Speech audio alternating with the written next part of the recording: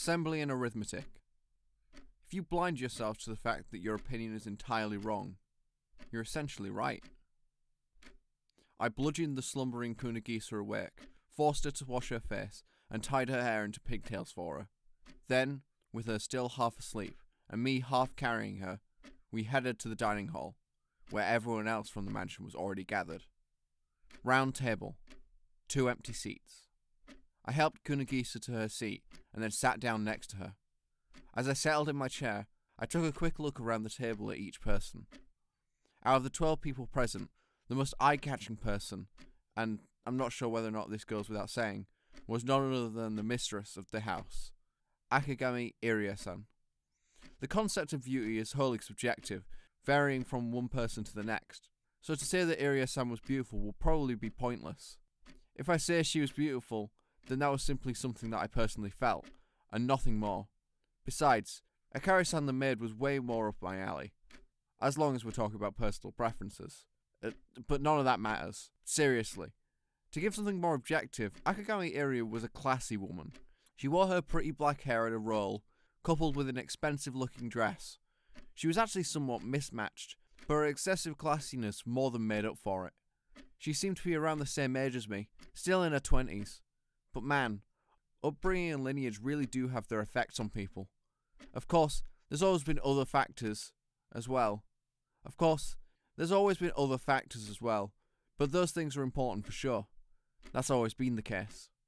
Akagami Irie, the black sheep granddaughter of the Akagami Foundation. Well then, now that Kunagisa-san is here, shall we commence with the best part of the day? She put her hands together like a little kid. Chow down. It seemed that she was fairly immature emotionally. It was probably safe to say that she wasn't the most worldly person out there, but it was probably just as well to her. Incidentally, this island, where people were largely free to do as they wish, had a single rule. We all eat dinner together.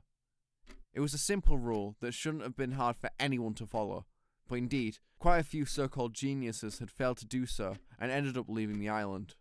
There are a lot of similarities between a genius and a person with no common sense or decency. Irie-san sat with 2 maids either side of her. On her left was Teriko-san and Rei-san. On her right, Akari-san and Hikari-san. There was no way to distinguish between Akari-san and Hikari-san, so I couldn't tell which one was which. Theoretically, one would have been able to tell them apart by their facial expressions and gestures and such. But for the non-observant type like myself, it was a challenge. Kunagisa seemed to be able to distinguish between the two, which was no mystery since it was Kunagisa after all. But depending on the conversation, she seemed to have trouble distinguishing who was Irie-san. Nobody seemed to mind. Now then, everyone raise your glasses. Cheers, she said, almost as if singing. Her glass raised high in the air, everyone else, including myself, did likewise. But it bore mentioning that my glass and Kunagisa's glass were filled not with wine, but with juice. After all, we were underage. A number of dishes were set beautifully around the table. They were the proud masterpieces of the chef extraordinaire Shasharina Yoyoi. I'll start with the dish closest to me and then go in that order. Crowned lamb roast, cappuccino-based sweet potato soup, foie gras terrine with truffle gnocchi, steamed blue mussels, Belgian eel simmered in green sauce, pickled herring, whale meat sashimi, sauce-covered ravioli, ostrich meat carpaccio, fruit salad, potato salad with egg, and finally, oil sautéed mushrooms. Yep, I was clueless. Probably because Yoyoi-san had created each dish specifically to cater to the respective tastes of each guest. Even after hearing the names, I had no idea what I was eating. It's not like the name has a profound influence on the thing itself, I think. After all this, there was said to be dessert as well. If you thought about it, it was a really copious quantity of food. And with Yoyoi being the culinary maestro she was, the food was so delicious that I all but entirely neglected to watch my weight. Granted, Yoyoi-san had apparently factored that into her cooking. After factoring in the nutritional value, it's still amazing. She really is a genius, I muttered to myself, more than a couple of times. Speaking of which, I had spoken to Yoyoi-san a bit during lunch. When I had gone to the dining hall, she happened to be the only person around, so I used the opportunity to inquire about the most popular rumours about her. In other words, what the secret power that allowed her to make any dish better than any other chef. That was the question. Upon hearing it, Yayoi-san gave me a curious smirk. I'm afraid reality doesn't live up to the legends. Unlike Himuna-san, I don't have any sort of wild superpowers. Basically, it's just effort and discipline. Really? Well, I suppose I can imagine what might have started the rumour. My senses of taste and smell are a lot stronger than the average person's. She flicked out her tongue. To give an anecdotal example, like Helen Keller. She was blind, but they say she could distinguish between people just by their smell. I'm a little bit like that. My sense of smell isn't quite that amazing, but, for example, she took my arm and without warning licked the palm of my hand. I never would have dreamed things would have ended up like this, and I nearly let out a yelp, though somehow I managed to suppress it. With her tongue still out, she gave an Einsteinish grin. You've got type AB blood, don't you? She said. Negative, right? Being so told, it occurred to me that she was right. A public health doctor once told me, you have extremely rare blood type. So Yayoi-san was right for sure. But you can really tell just by licking my skin? Well, by licking your sweat, to be specific. My tongue could distinguish between approximately 20,000 flavours, dividing them into 20 levels of intensity. My sense of smell is probably about half that good, I suppose. She tilted her head thoughtfully. It was a cute mannerism. I'm not smart like Sonayama-san. I'm terrible at art, unlike Ibuki-san. I'm not particularly skilled with machines like Kunagisa-san. I certainly don't have any special powers like Himuna-san, and there's not much else I'm good at. But I've had this one strong gift since I was a child. I figured becoming a chef was the only way to take advantage of it. Perfect taste, they call it. It's the taste version of perfect pitch. Except, perfect taste isn't something you can acquire with training. In other words, Sashirona Yayoi-san was, to come out and say it, one of the lucky few chosen by God. Among the highly skilled, there were two types of people. Those who are chosen, and those who choose themselves. Those who are born with it, and those who work for it. Of course, Yayoi-san had discipline and effort, but she was evidently the former type. So the path of the chef wasn't really something she had chosen. She had been born with a gift, and for that reason, had gone to study gastronomy, travelled to the West, and polish her inborn talents even further. The idea of flavour ultimately stems from each individual's ability to judge taste. How well a person can utilise and take advantage of flavour as if it was their own possession, that was largely connected to one's skill as a cook, and well reflected in Yayoi-san's own cooking. Well, that's the chopped logic of it, but it doesn't mean much practically. To put it in a better way, Yayoi-san cooking was damn good. If you thought of the round table as a clock, with Iria-san sitting at 12 o'clock, then Sashirada Yayoi-san was at 3 o'clock next to Teriko-san and Rei-san. At 4 o'clock was Sakaki Shinya-san. As you expect from a man who had been long employed as Kanemi's caretaker, he looked not the least bit intimidated, and was actually rather stately looking. Next to him was Ibuki Kanemi-san, at the 5 o'clock position. Behind her was a wheelchair, which she likely had used to come to the dining room. She didn't seem to be in a particularly bad mood, but she didn't look very cheerful either. At 6 o'clock was Kunagisa. This meant that she was sitting directly across from the mistress of the house, Akagami Iria-san. That was more than enough to make me nervous, but really, that didn't matter. To Kunagisa, the word nervous didn't even exist in the Japanese language. Then, the lucky seat, number 7, sat myself. Next to me at 8 o'clock sat Sonayama Akane-san of the Seven Fools. She was completely immersed in devouring Yayoi-san's cuisine. She had much more of an appetite than you might expect. Of course, she was a human being before she was a scholar, whether or not she would admit it herself. And you can't live if you don't eat. But even if you disregarded that, she was a serious eater. Even I felt satisfied just watching her eat. It seemed to me that Yayoi-san must have been really proud to see her devouring her food so delightfully. Next to Akane-san, at 9 o'clock sat fortune-telling master, the one with ESP superpowers, Himune Maki-san. At the same point, she had apparently changed her clothes, and was now adorned in an entirely different fashion than this morning. She wore a halter-neck striped shirt with a pale pink cardigan and sheep-printed crop pants. Her hair was up in 2 ponytails, possibly because she noticed me looking at her. She looked back at me with a strangely unpleasant sneer and sank her teeth into some roast lamb. It was an expression that said, I know everything, but I'm not saying anything.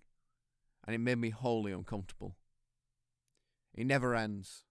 At 10 and 11 o'clock was Akari-san and Hikari-san. Terako-san was completely silent and mostly expressionless. She just placed food in her mouth like it was some mechanical process. For someone to be able to eat food without any sort of reaction, it made you wonder if she had any sense of taste. In the face of the three sisters' air of youthfulness, Rei-san, in contrast, had the look of a mature, uptight career woman. I hadn't heard her talk much, but judging from her appearance, she seemed to be the strict type, and I heard the corroborating sob stories of Hikari-san several times by now. So there you have it. That's all 12 people. Lucky number? With a face like this? Just babbling again. What kind of meaning lay in things like that? I was very obviously standing out here. You could even call me the black sheep. Then again, there had never been a place where I didn't stand out. Not Kobe, not Houston, not Kyoto, and not even this island. In this wild world, there's only one me. Yeah, whatever. I like loneliness. No bluff, even if I was bluffing. Oh, by the way, if I can change the subject, Irie-san said, bringing the individual conversations that had been developing up until now to an immediate halt. The power to direct the table conversation lay in Irie-san's hands alone. It was a selfish privilege befitting to an upper-class girl. She continued, raising her voice. It seems that there are rumours floating around, so I'll go ahead and make an announcement. This is about the next guest, the latest genius to grace this house. All eyes were on Irie-san. Well, all except Kunagisa, who continued to chow down on the whale meat. To deliberately try and capture that girl's attention was quite a difficult task. I'd like to emphasise that our new guest is a possessor of such extraordinary, glorious talent that it even bears comparison to you all. I'd like very much for you to welcome this person, so please cooperate, okay? Each person gave a personalised reaction. The part about bearing comparison to everyone seemed to really shake things up, with everyone seemingly restraining themselves. Only the very ordinary Shinya-san dared to speak up. Question. Just who is this person? I don't really know a whole lot just from rumours I've heard, but they say that he's a real jack of all trades. Is that right? You could say that. We've only met once before, but yeah, once is enough. This person is my hero. She gazed up, evidently deep in thought. A truly heroic existence to me.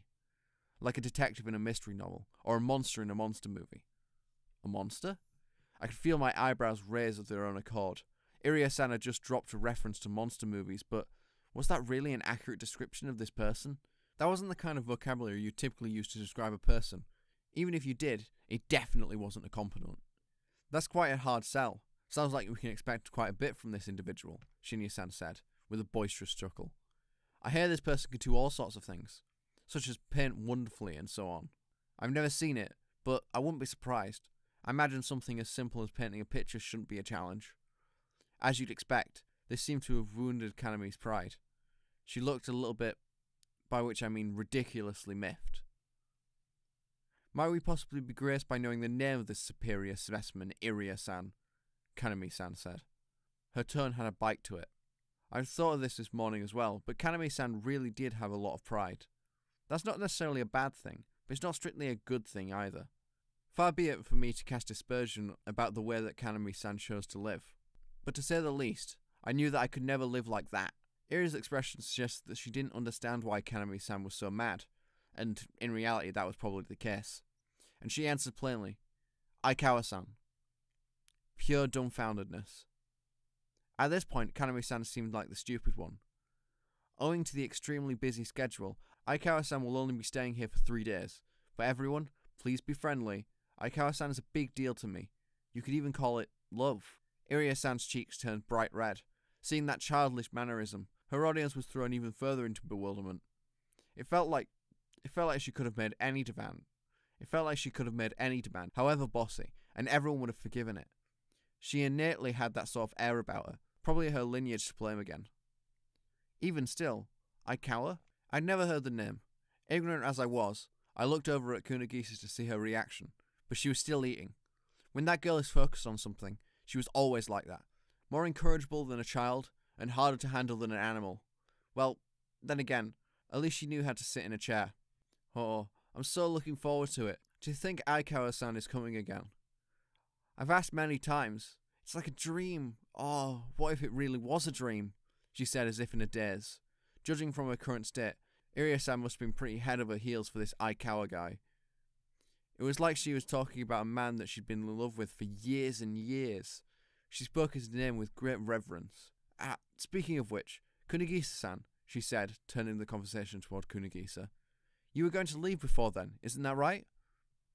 Oh, yep, she responded. She never stopped moving the chopsticks she held in her hands. The fact that she was holding a chopstick in each hand was enough of a testament of her bad table manners. Yep, 4 more days. That's really too bad. It's going to be such a great opportunity. I'd like you to meet Aikawa-san. There's really no way.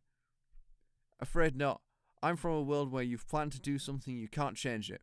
They even call me the living timetable. Ichan too, of course. Don't drag me into this, I thought.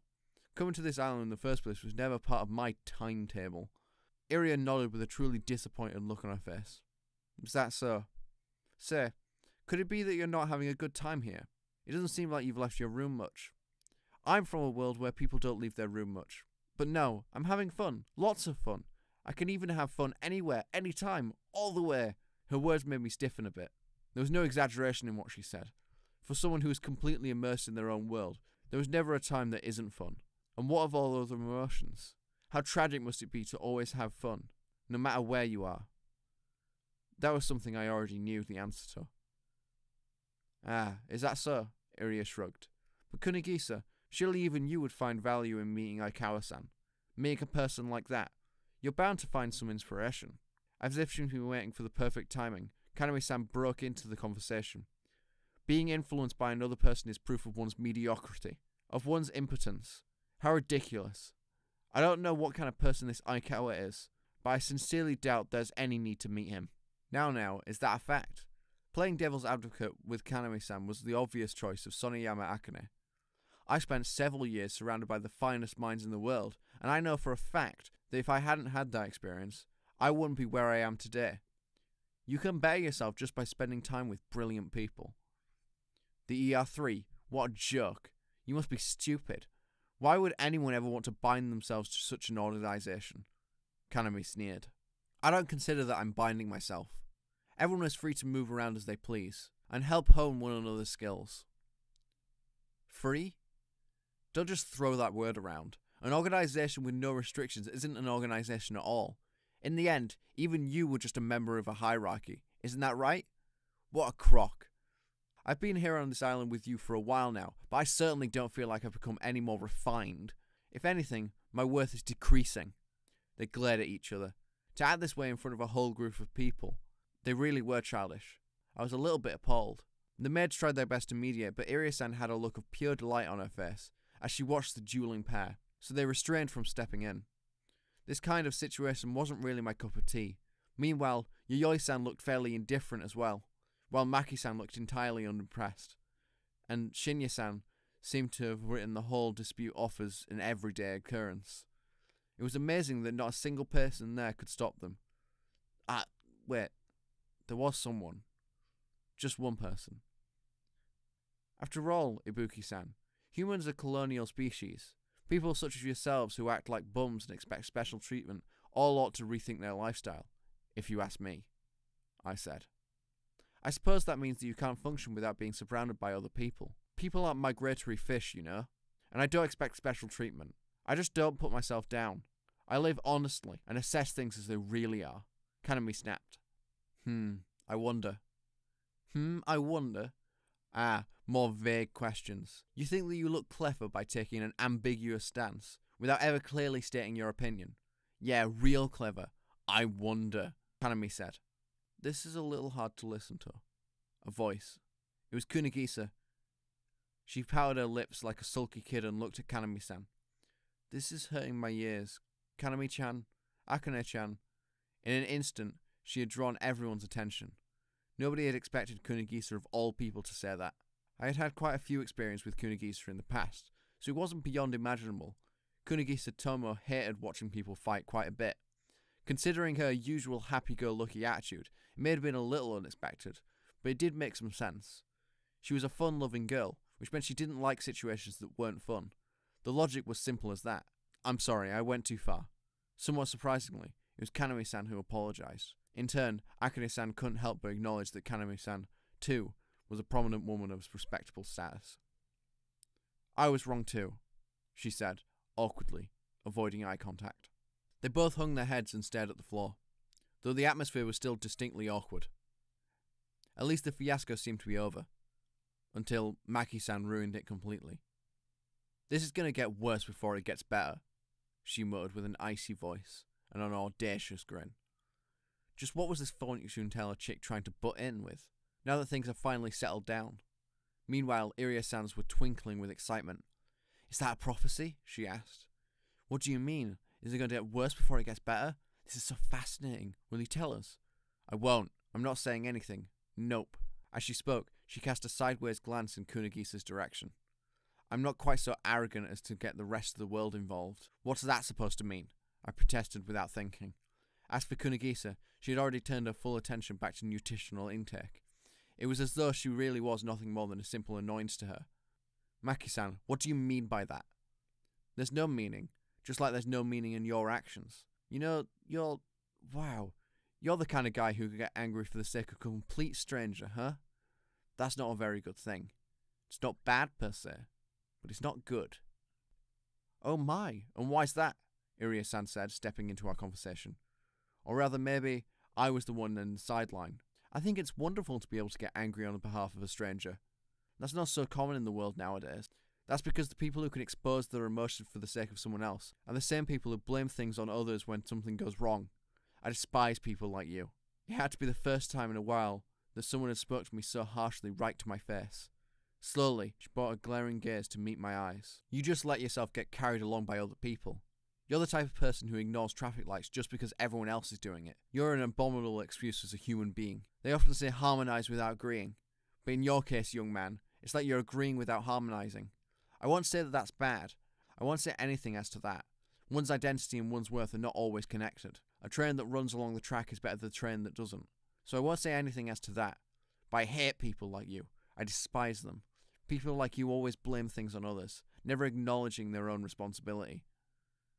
Just carried along with the flow. To be sure, that's how I lived. However, I don't recall. I hated it. Me and Kunagisa, I had grown thoroughly repulsed by it. I don't recall you telling me that, Himune Maki-san. Oh, are you angry? Gee, your boiling point is a lot lower than I expected. Are you the type that gets mood swings all the time? Eat me. Go screw yourself. Go screw yourself. Go screw yourself. Go screw yourself. Go screw yourself, bitch. Ii-chan. Tug. Kunagisa yanked on my sleeve. This isn't worth getting angry about. Kunagisa Tomo. I felt a chill go through my body. The power drained from my body. It was beyond weakness. Closer to exhaustion. I slumped in my chair. Sorry, I was just joking, Kei? Maki-san said to Kunagisa with a terribly sweet smile. And so dinner that day was a bit of a disaster. Of course, the 2 days prior hadn't exactly gone off without a hitch either, but the intelligence of this jack-of-all-trades seemed to have shattered something. This Aikawa-san's coming visit to the island was becoming something to dread. Granted, I wouldn't be there when it happened, so I didn't really have much to do with it. Nevertheless, I had no idea why Maki-san was digging into me so much. Certainly I hadn't made a great first impression on her, but that couldn't have been the only reason. At this point, it was obvious that she hated me, but that wasn't reason enough to be harping on me so aggressively like this. The opposite of affection is not animosity, but apathy. If she just didn't like me, she wouldn't go as far out as to pick on me like this. Why out of this entire group of brilliant people would Himune Maki specifically target a boring, ordinary person like me? We didn't have anything to do with each other. It was strange. Brooding over the subject in my mind, I didn't think for a moment about Maki-san's prophecy of worsening of things. If I had given it some thought, it's not likely that anything would have gone differently anyway. But looking back, I can't help but regret that a little. I guess there was nothing I could have done about it though. After all, only Maki-san could have regretted things before they happened. It was already past 10 o'clock when I borrowed Kunagisa's bath to freshen up. Kunagisa sat in front of the PCs in the revolving chair, but all 3 terminals were turned off. She just wanted to spin. She must have had a strong stomach. You take a bath too? No. I don't care about tonight, but take one tomorrow. No. Tomorrow I will strip you down, tie your hands and feet, and throw you in. If you don't want that, you'd better do it yourself. Oh, what a drag. She half rose out of her chair to stretch. I envy fish. They don't ever have to take baths. But I wonder if they get cold in the winter. Oh, by the way, have you heard of this before, Ichan? So like, let's say that you're keeping fish in a fish tank, and you say that you gradually raise the temperature of the tank. Like, you raise it so gradually that the fish doesn't even notice. Eventually the water gets so hot that it's boiling, but the fish's body's gotten used to the gradual change, so it can go on swimming without even noticing how hot the water is. It sounds like a lie, but it's real. Now, Ichan, what lesson can we gather from this? That global warming isn't a problem? Ding ding ding ding! She looked utterly amused. What a peppy chick, I thought. Then, without warning, she completely collapsed. Face first, belly down, without breaking her fall. I flinched. Ow, that hurt. No doubt. What the hell are you doing? I'm hungry. You just ate a freaking feast. That doesn't matter. I missed breakfast and lunch, so I probably haven't eaten enough. I slept all afternoon, so I don't have to sleep again until tomorrow, but I guess you really have to make sure you sleep and eat properly. Human bodies aren't made for that kind of treatment. I guess I'm not a human then. Let's get something to eat, Ichan. Will you tie my hair up first? I think Nisioisin's probably already back in her room. She gets up early, so don't you think that she's already sleeping? We couldn't just go wake her up so she would make some dinner. We had to remember that she was a guest too. Hikari-chan's probably awake though. Hikari-chan's cooking is delicious too, in Hikari-chan's kind of way. If Hikari-chan's asleep too, Ichan, you can make me something. Why me? Well, 'cause you look so amusing from behind when you're cooking. She laughed naughtily, still face down. Okay, fine. Understood, Miss Tomo. First, I'll tie your hair up, so get over here. Oh my, I tied her hair in a loose ponytail. Then we left her room, heading for the living room. By the way, sorry about earlier. About what? About the thing with Maki-chan. Yeah, it's okay. I'll forgive you. But really, compared to the old days, you've gotten soft. I don't think you'd let her off with just a single comment like that. I wonder if living in Houston repressed you or something. Yeah, well, living in a desert like that for 5 years, your beliefs start to change. I'm not sure if it matters that it was a desert, though. You should tell me about it sometime. What happened over there and stuff? You've changed a lot too. Not so much in outside, but on the inside. There's nothing in this world that doesn't change. It's Pontare. Handare? The cycling of all things, Ichan. You're supposed to be smart, so why don't you know anything? I've just got bad memory. All I want is an average one, really. Just enough of one that I wouldn't forget the fun times. Just enough of one so I could realise the world is full of good things too. Ikari-chan spotted, Kunigisa said and charged down the hallway. I looked to see that, indeed, Ikari-san was there.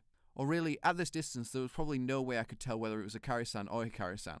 It was also possible that it was Teriko-san with her glasses removed, but if Kunigisa said it was Ikari-san, it was most likely her. By the time I reached them, Kunigisa and Ikari had already exchanged a few words. Kunigisa returned to my side, and Ikari continued down the hall in the opposite direction. I wondered about her.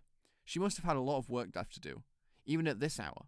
If that was the case, she really was going above and beyond. What did you talk about? She says Hikari-san's in the living room. Oh yeah? That's convenient. Of course, not everything in the world goes so smoothly. When we arrived in the living room, not only Hikari-san, but also Shinya-san and my arch-nemesis, Himane Maki-san, were there. The three of them sat in a horseshoe-shaped sofa, engaging in light-hearted discussion. On the table were some glasses and alcohol, plus some cheese and a big plate prepared as a snack. Hikari-san promptly noticed our presence and called out with a raised hand, Tomo-san! Having been spotted, there was nothing that we could do. We walked over to join them on the sofa. Awkwardly, Kunigisa quickly snapped the seat next to Hikari-san, forcing me to sit next to Maki-san. All the same, I couldn't bear the thought of turning tail and running now. It was dishonourable to flee in the face of the enemy. But Maki-san, seeming to see right through me, greeted me with a wicked expression. Welcome to my club, she said, boastfully. Sorry about before, I guess I hit a touchy subject. She apologised insincerely. Really, I'm sorry. Anybody would get mad about such a sensitive subject. It wasn't a particularly sensitive subject. Oh, it was. It was so painful, she sneered at me. Might she have been drunk? No, she was like this all the time. In fact, she was probably more pleasant when drunk. She slugged down her wine in one gulp, then thrust her glass at me. Now you drink too, boy. Alcohol is good, you know. You forget all the bad things. There's nothing so bad that I want to forget. And there's nothing so good that you want to remember. She giggled. I don't think your poor memory is to blame for not having any happy memories. There are few happy things in life, and few sad things. There's not much of anything at all. It's all empty. It's emptiness scarier than darkness. Isn't life fun? Retrocognition. Telepathy. It seemed the advertisements about her weren't just baloney. She was damn clairvoyant. Give me a break, Maki-san. This is just bullying. Yep, I'm bullying you. Now drink up. I don't do alcohol. I'm underaged. How by the book of you. Oh dear, you're being so cold. Oh, Ichan, you're so cool. Is that what you want to hear? That's weird. I should call you the boy who's cold even in summer. She put a glass in front of her with a bored expression on her face. Apparently quite starving, Kunagisa scarfed down the cheese appetizer. She ate with 2 hands, displaying terrible manners. Of course, knowing that it would cause no harm in this situation, it was hard to care about stuff like that. It's Supreme, Valence, and Maroli cheese, Hikari-san explained sweetly. Apparently they were good cheeses to have with wine. Trying a single piece, I found that it was indeed delicious, but probably only Kunagisa would be able to stand a whole lot of it, without in so much as some water. How did it go with Kanami? Shinya-san asked after a while, cheese in hand. He seemed fairly interested. Did the modelling go well? I suppose. There were no problems anyway. She's got a pretty foul personality, yeah? He spoke without enthusiasm. About his own boss, no less. Oh, no, she doesn't. Is that so? Well, at least I've never met a woman with a worse personality than that. I had. She was sitting right next to me, drinking up. No, she was fine, really. Oh, but she did smash one of her pictures all of a sudden. That was surprising. He smirked. Oh, that. Yeah. When I got back to the Osler, she was all, Shinya-san, dispose of this garbage. I was like, who are you, Picasso? Sorry about that. That's just her thing. Don't pay any attention to it. That woman's seen quite a bit of success without exerting much effort, so she's very obstinate. She can't live without acting like a big shot. Her thing? Yeah, if she acts like... if she acts like that, she looks like a world-class artist, don't you think? Didn't she say all sorts of artsy things to you? Sort of snooty things? That's how she is, you see. Well, but that's her true nature, right? I mean, I thought it was. Oh, of course. It's unquestionably her true nature. But she doesn't have to say that kind of stuff, now does she? If she were a real artist, she wouldn't talk like that. Kanami is a genius, to be sure, but she's miles away from being an artist. She's just giving herself an image. At least, that's what I think. I'd appreciate if she would peel away that facade, but you know how it is. He looked a little sad. Seriously, he continued, taking a sip of wine. He had wandered slightly off topic. The glass of wine suited him very well. It was a little enviable. That's the reason I asked you to be her model, too. She doesn't do many portraits, you see. Oh, yeah? But she was saying that she doesn't choose her subjects. Well, she doesn't, but it's a taste issue. She hates people. No matter how she draws them, they complain, you see. Plus, because she used to be blind, and now her legs are bad, and above all else, she's got that kind of personality, she doesn't get along well with anyone. That's how geniuses are. The only genius I'd ever heard of who was good with human relationship was Geiss. People like Michelangelo were supposedly wildly disliked, but with Michelangelo, it was because he didn't like anybody to begin with. You don't have to be a genius to be socially awkward, Maki-san interjected with a phony, innocent expression. Ah, indeed. That woman has a lot of pride about having reached where she is on her own, so it's no wonder that she doesn't get along with Soniyama-san. Indeed, Akane-san, who had honed her talents to the group atmosphere and ER3 system, and Kanami-san, who was a raging individualist, were particularly polar opposites. It was only natural that they never hit it off. It was I who taught art to Kanami-san, Shinya-san said.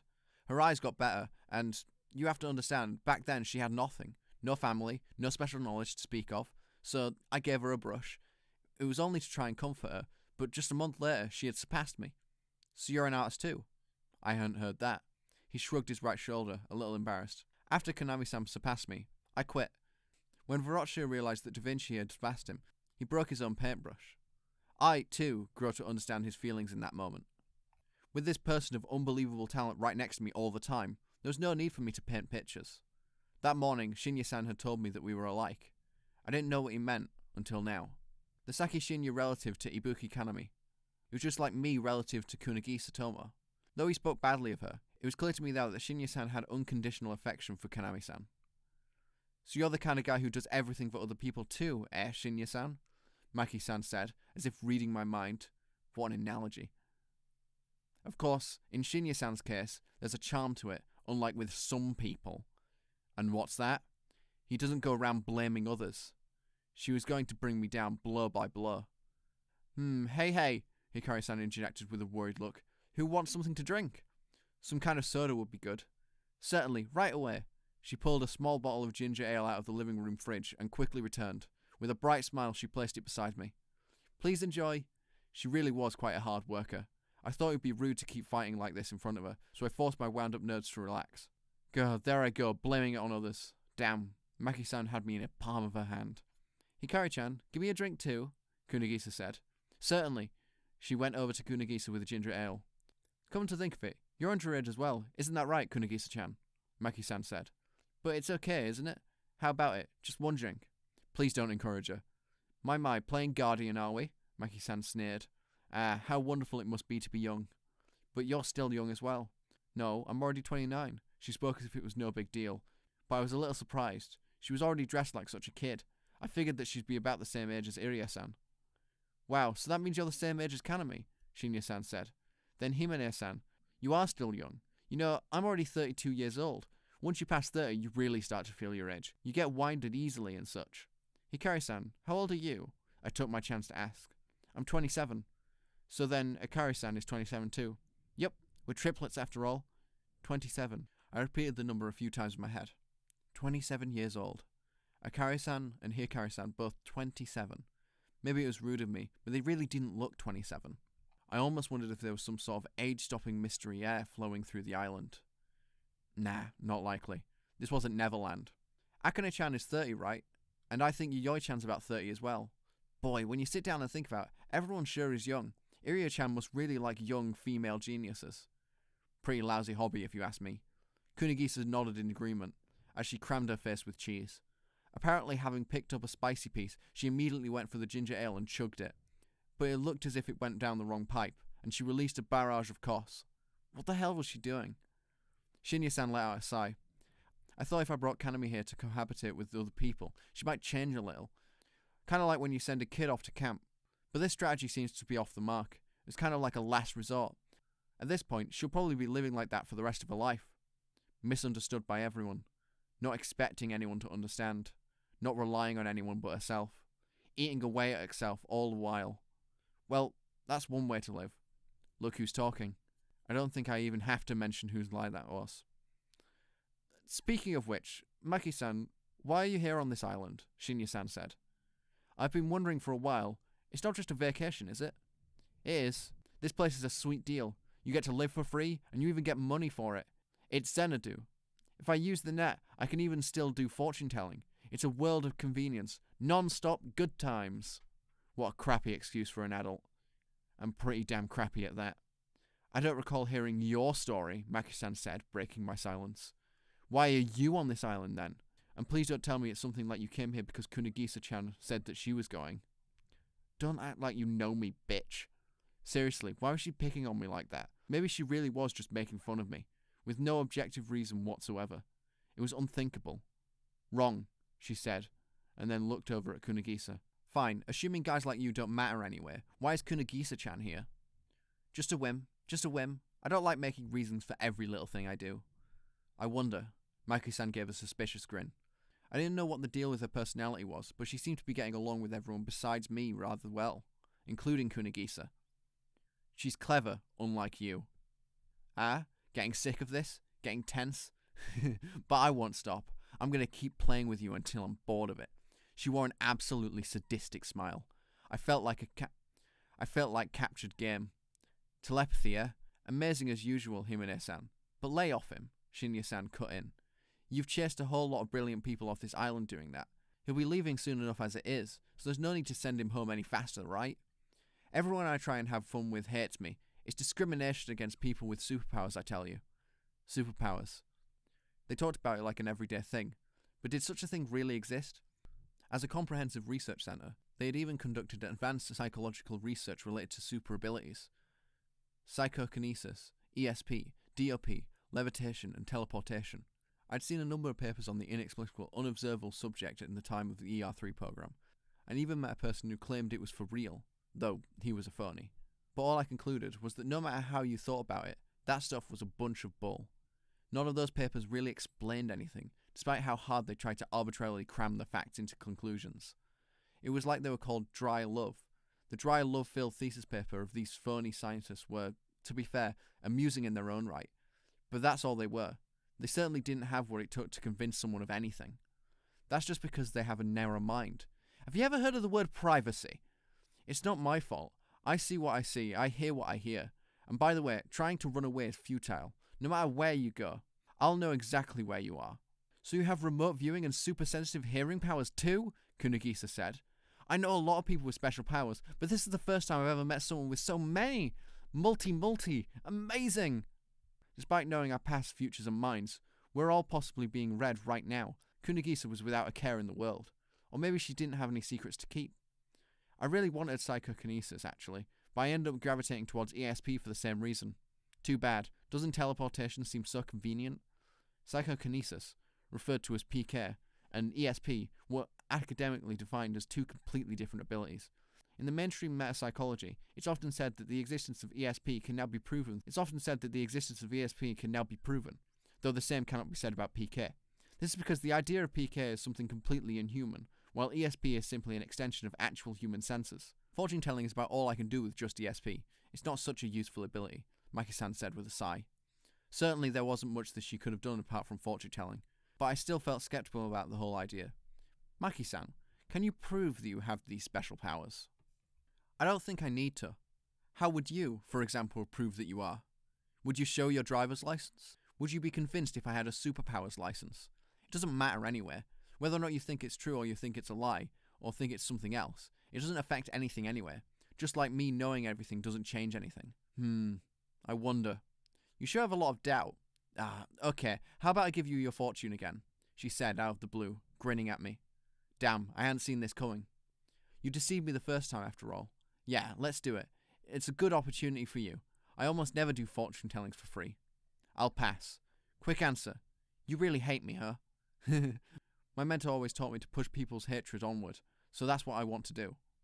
I can't help but wonder if your mentor meant something else. You're quite a liar, aren't you? She began her fortune telling regardless of what I had said. You don't like showing your emotions, but you don't like controlling them either. So you have many regrets. Even though you let yourself get pushed around by other people's opinions, you're quite independent. When faced with a challenge, you run away without deliberating. But you're not dumb. And you don't like competition. Sound about right? Is that what people call cold reading? I shot back. You could have just said anything. Those are all things that hold true for any person to some extent. Is that so? Maybe. Then let's talk about your relationship with Kunigisa-chan. What we call compatibility reading. Both you and Kunigisa-chan are the type who don't need friends. Yet for some reason you stick together. And the reason for that is... Oh my. This part is fairly skewed. You stay by her side because you're jealous of her. And while you're jealous of her ability to express herself freely, she somehow looks unhappy, regardless of whether or not she really is. You see this girl, who has everything that you want, and can do all the things that you can't do, yet she is still, for some reason, unhappy. And that makes you feel better. That makes you feel like it doesn't matter if you can't get what you want. Really?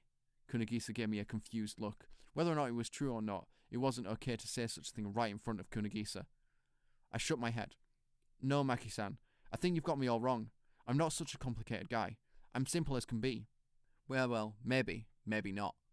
Say, Maki-chan, Kunigisa said, moving closer to her. If that's really the case, then why do I spend all my time with I-chan? Sorry, but I can't seem to read your mind, or past, Maki-san gave a shrug. Occasionally I meet someone like that. I guess it's a compatibility issue or something, but the aura surrounding them is very ambiguous and hard to decipher. It's like they're in the dark, and it's a little unsettling. It puts me in a bad mood. So maybe she was just venting on me. How awful. Himene-san, in light of the occasion, I'll go ahead and ask a question too. How does it feel to be able to see the future and read people's minds as such? Shinya-san said. I'm just curious. It's like asking how things look to spiders with 8 eyes. To attempt a simple explanation, it's like watching TV. It's like the entire room is covered with TVs, and I don't have a remote. I can't turn them off, and I can't change the channels, so all I can do is watch. It's like having a few more brains than regular people, if you can imagine that. I couldn't. Now, what's his face over there got us a little off topic. Kunigisa-chan, but I still haven't heard why you came to the island. It was just on a whim, I tell you. No, I may not be able to read you, but I know that that's not why. Kunigisa wheezed out a strange sigh. She seemed a little troubled. I wasn't a big fan of Maki-san's way of posing questions, but to be honest, I had been wondering about it myself. For what reason had Kunigisa, the ultimate shut-in with no equal, been compelled to travel all the way out here to Wet Crow's Feather Island? Okay, I'll tell you, she finally said with a piece of cheese in her tongue. I'm interested in the incident that took place here a long time ago.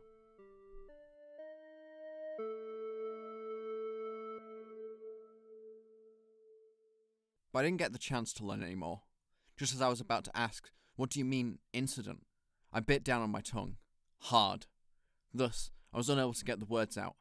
But even if I miraculously had somehow, I never would have reached Kunigisa's ears, nor anyone else's ears, including my own.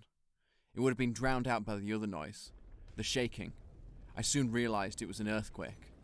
Gah, Shinya-san uttered. Everyone, please stay calm, urged Hikari-san, whose profession demanded that she remain cool no matter what happened. Maki-san, who looked as if she'd been expecting an earthquake all along, reclined on the couch with a glint of worry. I tried to recall what I had learned about earthquakes back in the first year of junior high school, when I was still in Japan. Supposedly they start with small tremors, and then they get bigger and bigger. I couldn't quite recall which were F waves and which were P waves, or figure out which were horizontal and which were vertical tremors, but that didn't matter. At any rate, the strength of the shaking had jumped a few levels. In a panic, I shoved Kunigisa, whose expression said, I have no idea what's going on, onto the sofa, and threw myself on top of her. There was a chandelier right above her. If it were to fall, she wouldn't stand a chance of survival with that tiny stature of hers. That was my thinking at the time anyway. But my efforts seemed to have been in vain, because not a moment later, the shaking died down. Of course, when I say not a moment later, I mean in terms of real time. To me, it felt only slightly less dragging and terrible than 5 minutes with your hand on the stove. In reality, the shaking had probably lasted for less than 10 seconds. Is it over? I asked, still on top of Kunigisa. Yeah, Maki-san answered. It was the word of the prophet, and probably trustworthy. Meanwhile, Kunigisa groaned with her face buried in the sofa, so I got off her for the time being. An earthquake. It was pretty big too. I wonder what it rated on the scale, Shinya-san said, looking around the room. The glasses and bottles on the table had fallen, and Hikari-san had already reflexively begun to clean. Pardon me, Hikari-san. I'm going to borrow the phone. I'm worried about Kanami. He pointed at the house phone. Hikari-san nodded. He headed to the white phone by the cabinet. Hikari-san, do you have a radio or something? I said. I want to check the earthquake level. Oh, Tomo, could you look it up on the internet? Well, there's probably already been breaking news bulletin. We're technically in Kyoto right now, right? Oh, wait, is that wrong? It was a level 3 or 4. I can't quite pinpoint the epicenter, but it was probably around Maizuru, where the level would be at a 5. Maki-san said quite matter-of-factly. And it seemed like there weren't many injuries, even in urban areas. How do you know? Perhaps it was inelegant of me to pose such a question, but it also just felt like the natural thing to say. She let out a big sigh before answering. It's like I've been telling you. I just know. You may be smart, but you sure are slow. Don't have much memory either. It would seem. Hey, wait, doesn't that make you stupid? Anyway, to use an expression, I can see these things clear as day. Ibuki and the others are all fine. Remote viewing and super hearing, was it? Distance wasn't a factor for her. She could technically watch TV somewhere on the other side of the ocean and even predict what would appear next. Complex ESP. Even if she had been making all of this up, there was no way to check, but it was probably true that the mansion hadn't suffered much damage. Shinya-san returned from the phone. Kanami's fine, he said. She says that she's at the Altilair. Some paint cans have fallen off the shelf. It sounds like a big hassle, but at least she's not hurt. Should you go over there?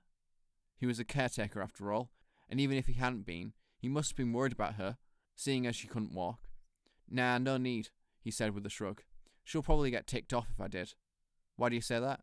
Because she told me not to come, he said with a pained expression of humility. She says that she's working right now. In fact, she's working on your portrait. Sounds like she's going to turn it into a real masterpiece. So I'd better not bother her. Even with Ibuki-san's talent, there's no hope if she uses such a terrible model, Maki-san said. You really hate me, don't you? Uh-huh, she nodded. Geez. Well, whatever. That's how life has always gone for me anyway. I looked over at Hikari-san. Does this happen here a lot? Earthquakes, I mean. Not a lot, really. Shinya-san, you've been through a few, right? Yes, but this one's unusually big. I wonder if any furniture fell over. I'm a little worried. If you're going to fix things up, I'll help.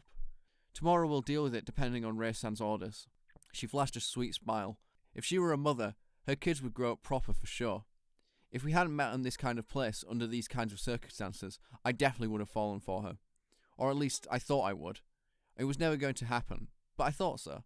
This is my first earthquake in a while, Kunigisa mumbled, tossing her blue hair around as she finally got up from the sofa. I wonder if my computers are alright. They should be if the epicenter was in Maizuru. The mansion should be okay too. Boy, this takes me back to the Great Hanshin Quake. Say, Ichan, you were already in Houston in those days, right? Yep, for sure. I vaguely remember seeing something about it in the news back in my tiny room in America. That was really tough time for me. I was still in Kobe back then. Most of my computers crashed permanently. I was so startled. Was startled really the most appropriate word to describe living through a disaster? So shouldn't you be worried about your computers? You must be fully crammed with cheese by now. Let's go back to your room already. It seemed like the time was right, so I decided to leave the living room. I didn't trust that I had the self-control to stay cool if I had to talk to Maki-san anymore. It seemed like a good time to split. As if to be able to read my every thought, Maki-san's gaze burned a hole through my back. It took every ounce of willpower in my body to ignore her. I pulled Kunigisa by the arm and took her back to her room. The 2 PCs and 1 workstation, in a room remained securely situated on the computer rack, and the room had suffered no other damage. Kunigisa let out a big yawn and stretched. Let's turn in already. Having a full stomach really makes you sleepy, huh? Ichan, undo my hair. Do it yourself, will you? Come on, it's hard to undo a ponytail by myself. I'm not flexible. It's not that I can't do it, but I'll start aching. I've broken bones that way, you know. I get it. You're really adorable, you know that? I removed the band from her hair and ran the comb through it. She let out a naughty little giggle. Once I was finished, she dove into bed. She sunk herself into the mattress and rolled around joyously. Take off your coat. How many times do I have to tell you? And aren't you hot? This coat has special memories attached to it, so no dice. Kunigisa's passed. Maybe it had something to do with that team. Anyway, Ichan, Kanami-chan and Akane-chan are pretty terrible, but you and Maki-chan don't seem to be on the best terms either. Well, it's more like she harasses me for no reason, I said, thinking about how similar this was to what Kanami-san had said. I don't have any problems with her in particular. Yeah, I'll bet. You're not aggressive enough to hate or resent people.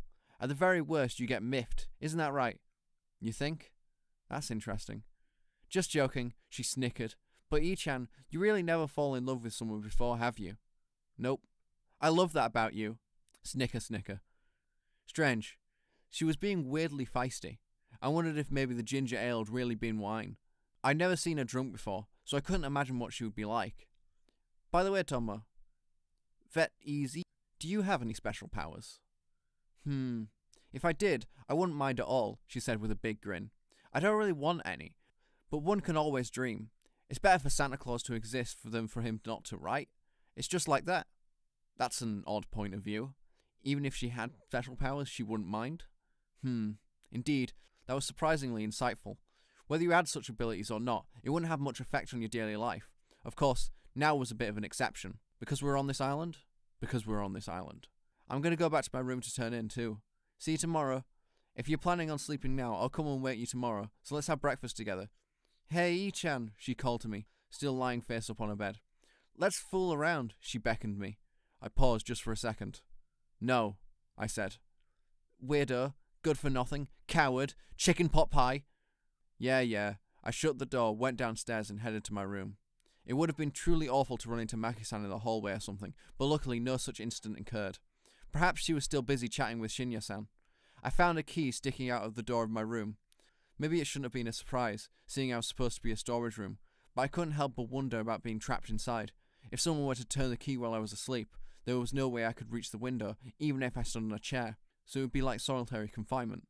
Then again, there was nothing anyone could gain by locking me up, so it was probably an excessive worry. I entered the room and curled up my futon, and stared at the ceiling and thought. I was of course thinking about what Maki-san had said earlier. Oh my, this part is fairly skewed. You stay by her side because you're jealous of her.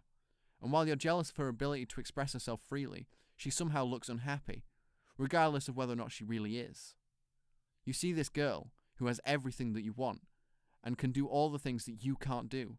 Yet she is still, for some reason, unhappy. And that makes you feel better. That makes you feel like it doesn't matter if you can't get what you want. Damn it. She's exactly right. Akane-san and the Seven Fools had described Kunigisa and I as a codependent pair, but really, Maki-san's opinion was closer. To me, Kunigisa Toma represented everything I most wanted to be. No, that wasn't it. That wasn't it. To me, she was what? The reason I chose a university in Kyoto rather than Kobe was because she had moved to Kyoto. I also couldn't deny that she was one of the reasons I left Houston. Why had I done all that? As Maki-san had said, I wasn't aggressive enough to have feelings like love or hate. Even if someone were to bother me, it was a feeling no different than being annoyed when it rains. No matter how much disdain Maki-san had for me, no matter how many malicious comments Kanemi-san spit at me, no emotion would ever build up inside me. I couldn't help but wonder, was I really human?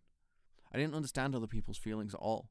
If they really existed, if superpowers like the ones Maki-san had claimed really existed, perhaps I wanted some myself. Nah, I don't need that. I reconsidered. If I could really understand people's feelings, it would just make life all the more annoying. I wasn't looking for a life with an open Pandora's box. I didn't have the nerve for it. I'm just babbling nonsense here. Damn it. I hate vacation. I just ended up thinking too much. Well, I don't know if it's really too much, but there are kinds of thoughts that only lead to one's downfall. 4 more days. I could be patient. I didn't hate being patient, or at least I was used to it. Suffering and pain. I was used to these things. Still, they don't feel too good. Damn, I wanted to return to my peaceful life on the other side of the sea, I thought, as I fell into the night. But the following day I would realise that these past 3 days had been plenty peaceful.